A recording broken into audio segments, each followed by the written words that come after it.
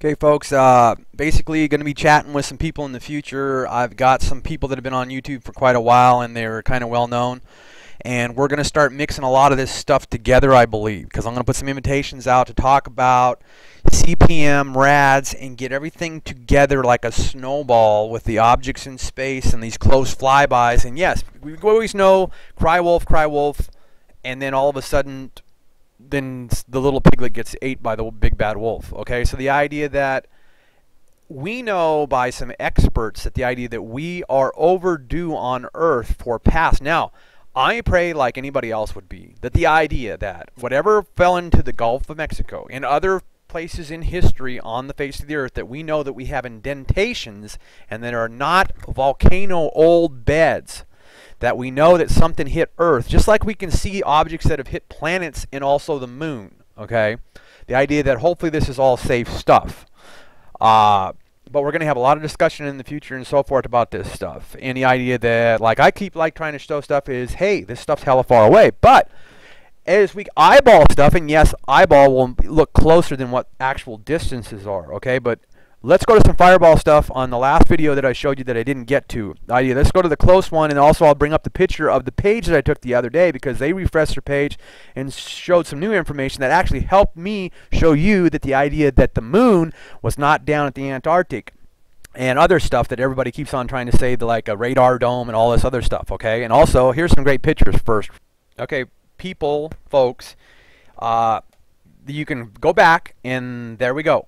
And we've already showed in my past videos, you go back 2 videos and you'll see the idea that we show that this drops in front of the sun. Okay, now this is a different location, and also I'll try to fit in at the end here that the idea, and see, we're getting even more proof now because it's the idea that what's in front of the sun is putting this off, okay, and also putting this off, okay, and we're also getting these color tones of the tetrahedrons, or whatever people want to call them, it's just my lingo, at the idea that we are getting the nice little anomalies, and those are not photo flares, folks. Those are colors that are getting put off by chemicals and reactions, and the idea of stars and asteroids that are close to Earth, as you can see, dark. Then we get this crystallization. Now, if anybody's ever been in snow, I mean, I'm blue-eyed, blonde, I got Nordic in me, I've skied, I snowmobile, I've been around snow, I was raised in the snow area, and even back up hanging out in the snow area these days for the holidays, and so forth and so on. So this is not crystallization, this is asteroid belt showing up, reflecting on dark area on Earth at Antarctica. That is not crystallization in a camera, folks. And I've showed you that in my past video, and then you'll see these stars move here through these videos. I mean, through these shots of the video, and you can go down to Palau and check this footage out. Just as astonishing as the action at Hawaii, i.e., this is more than likely, until somebody can prove me wrong, the thing that's getting in front of Rigel Cantaris B, because that's not the sun, folks, that's Rigel Cantaris B. And it's part of the reason of what probably been studied for years of the idea that why do we get 23 to 24 hours of daylight in the fall solstice, and in the wintertime, okay, down there. Maybe scientists have known about it for years and never really explained it to us, okay, because this stuff is coming up at, yes, folks, that gets close to the sunrise at 5 UTC, but that's gone. Goodbye, 5:28, then the sun comes up, okay, bam, there you go. Okay, now that's not directly in time because I was taking these pictures to show you something, that the idea that, okay, we are going to be on our object in space. Okay, you've got this, and you can go to the video and watch that. I.e., these glares now are showing that that anomaly that everybody says that the camera's doing is a bunch of bunk. Everybody in the military knows what that means. It's BS. You know what BS is? It's bullshit. Yeah. In case the kids are watching this, because I hope some of the small kids are watching and seeing what's going on that you're probably never going to live through and see again, ever again, okay? Because this stuff is happening in our time clock in space, and it's astounding, and we should be watching it. Now, there you go, and I'm not sure if I had the one, but there will be a picture, and at the end of the last video today, I showed you the idea that that black blotch that comes up there, let's back up and see if I get that real fast. Or did I screw up and that's farther forward? But you will see the blotch come up. There it is. So this comes into a focus at 11:10 UTC, GMT Zulu time, folks. Okay, then it moves along and it comes toward us. It's not a radar dome. The radar dome is up there, ladies and gentlemen. And when I get people to get me disinfo right away, then I know that it's some operative bullshit, government, this, that, or whatever, world stocks, world commodities, and everything people worrying on. Now, there's going to be some commodity guys that go Beano, go, scare the shit out of people. I am not trying to scare the people in the world. I don't want to know anything about that crap. Okay? Disclosure. Beano's just showing you data and facts and pictures, what's out there, what people don't tell you. Why are not scientists not telling us about this? Oh yeah, radar dome with points on it. That's kind of like that little jagged part that I told you guys a long time ago about. Now, the one thing is to realize that when the Chinese satellite went up there and gave us a truthful shot, it sure the hell seems like. Go back and see my exposure on that. Check my videos out. There is, on the bright object, there is like a chunk like that. Okay, and also the idea that the object that is burning is not Mars, like I've had people try to tell me. Okay, and radar domes don't have curves like that. Okay, it ain't no damn radar dome. This thing comes by at, let's watch the clock. I'm not even going to misquote myself. Okay, so it comes by there, and i.e. those photos I just showed you of the idea that were fresh from last night. You got to watch it. Basically, it's pretty easy to watch because even West Coast time, you're going to have an easy time of watching it. You can sit there and watch this stuff going on down in Plow. Now, they were out plowing around, and basically, I don't know if they're trying to disinfo us and not let us see the shadows on the ground. It sure seems kind of like that's what's up, guys. Come on, don't be doing that down there, guys. Come on, my German buddies down there. This stuff sure looks like the hell that. Either that or they're trying to help it for, I'm looking at maybe they're trying to do those tracks to judge some distance, okay? But they're running around and then you get tracks, okay? And it's not, their equipment is not, that's what I'm pissed off about, is their equipment is not making this shadow, okay? And then the idea at the last video I showed you, this here creeping up of some more stuff around the 1900 hour and stuff like that, okay? Now, is that, and it looks like way more, if you watch the shadows, it looks like more than one object. It looks like two ovals there, okay? So there's lots enough getting to be new angles of stuff, and it just makes common sense. The solstice is moving, objects are moving in space, and the idea we're going to get different angles and different shadows. And the idea, the last video I showed you, as I will reappropriate the object that is on the side of the container from the same area that we looked at before, from down at the other, there we go, there it is, I was able to get to it fast, there you go, and there's a later shot here that I've got of it, there it is, that's still it there. So it moves within the 205 hour to the 130 hour, and before that, it was there one shot before that, so you can watch that video and just go Davis Station, Australia, Antarctic Division, research that, this video should still be up there.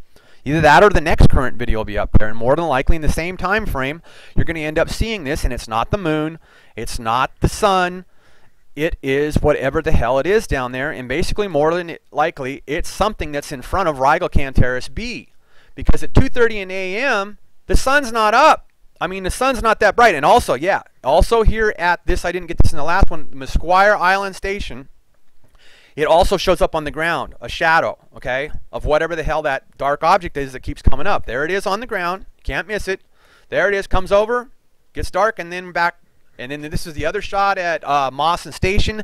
And like I say at Mawson Station, like my last video before that, is the idea of watch the sky. It's just basically you can see the asteroid belt or the constellation that's close. And it basically probably the asteroid belt that's coming by. You can see it high in the sky there. Okay, this is basically, well, an old shot. Miles will explain this real fast. The idea of Fox, and basically I'm not going to say anything more. And the idea that, I have my disclaimers, the idea that is that or was that the Virgin trying to dock on the space station a long time ago, or was it debris? Okay. I contend that hopefully that it was, which would not be good either, that it was basically probably debris from the supergiants.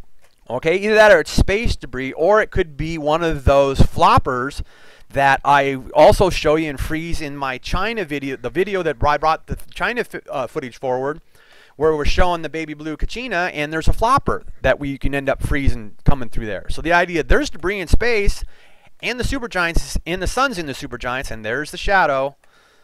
There it is on the ground, and then it gets bigger. There's where it starts, on the ground, at Mammoth, or Marquis Island Station. Sorry, folks. Okay, so that comes over there, and then the idea of the asteroid belt is pretty much can be seen up there. And there is the Davis Station, and the other stuff is at Palau. And let's go to Fireball because we had the day ago of them showing you this stuff, and I got the data on that real fast. Okay, data on the 18th, there was a close object of, like I was saying, the 0.087 IU. There's the time in the data. Don't have time to spooch through all the data. You can freeze it and read it. Okay, then there was the object that I'm going to tell you that, like I was saying, it's 900 and something IU that was out that was real bright, and then basically I think that's that picture there, and we're going to go to Fireball and see anyway. Let's go to Fireball. There's the data, 929. Otherwise, that was the closest one they ate. And I'll flash through this down real fast with the data, so the idea you got that real fast, you could freeze it and look at this stuff real fast. And I'll go back up, and the idea that 0.087 was the closest thing.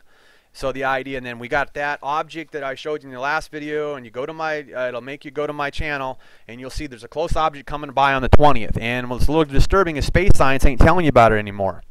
And it is on RSOE, and then you can do a JPL search of it, okay? So we got cousins of this stuff coming close to us, okay, already, even early. And the idea that this is out of Leo, they say, okay, so that's hella close to Earth for being out of Leo. And the idea that in the space weather, let's see if it. Okay, the aurora today, folks. So on the North Pole, the center is over here in the static going through space. So it shows you where the pole magnetism is. It's pretty much morely right dead center here, not where it should be. Okay, we're going to show you some pictures real fast of yesterday, but the first today, the bottom, the pole. So the center is about there and should be over here. And they're also giving you these direction lines. Now let's look at the photos. Okay, I remember I think I've showed you this previously of the 19th and also earlier of like I think the 15th. So I'm also going to show you an update, the idea that it's even farther, a little bit more. This is front view of the sun, and that's going to be shown to the left, and the idea that someone was trying to blow smoke. Now this is almost that big, okay, all that crap. So I idea someone's trying to bullshit the idea of the Mercury. Okay, this is yesterday's aurora, and the idea that, check this out. These was confusing is the idea that these were both off at the same doggone time. Okay, the south and the north. So we've got some interesting magnetical, because the idea that then that means we have had the equalization almost of our coronal retina, or whatever you would pretty much call it, going through space, and the static electricity on the top and the bottom. And the idea that yesterday we had a hell of a pole, okay? And then because those last two shots I just showed you were from yesterday, okay? I mean, these here are from yesterday, and the other two were from today, okay? Those other two just before these were from today. So you get an idea of how much the Earth is actually doing more than just rotation. And we, on average, usually Earth goes through the space at over 60,000 miles an hour. Okay, this is the 19th, so this is the idea that this is what GMT time, so that's what arced over last night in this night sky, okay? Doesn't really matter if it's Arizona, it doesn't matter, it's North America, okay? These are the items here that went over, and the idea they had a lot of clouds over there in Huntsville. And the idea that here we keep going, you can count, don't have time to count these right now on video time, and let's move down. And so we got a lot of action, and the idea, remember, they're showing out a Leo, but the idea that, remember, when they don't say Leo, they don't know where it's coming from, and then they have to research, and they don't do it right away. So if they don't mention it coming out of Leo, like that one there, this one here, that's not out of Leo, that close object, that close comet, okay? And yes, pretty good sized comets, but the one that's pretty big, and wow, that's one that's pretty big, so let's check this out, hang on. So IE on the 17th, that gave you a close IU, but this one here that's got a big head on it, and then the other one we're going to go back to that was way far away, this had a close IU. Yeah, so this big-headed one had close IU, but it's still 3 IUs. That's still quite a ways away, okay? And the idea, it's not the moon, it's not the sun. Rigel-Cantaris B, more than likely lighten up the night sky, and there's some comet action. But check the one out on the 17th that I'm telling you that basically the idea that I'm going to pull that up, and that was like 900 and some odd IU, and not the close, that 10.08 something that I showed you just a little bit earlier on the data. The close one is the idea that there was one also out of Leonotis, you know, the Leo, the lion. Let's go to the 17th. Yeah, so just like space weather, folks, this thing was big, bright, big-ass long tail. And the idea that astronomers are not calling me up and telling me I'm full of bunk, only this info people, because the idea, all this Rigel-Cantaris B, keep watching, legal disclaimer.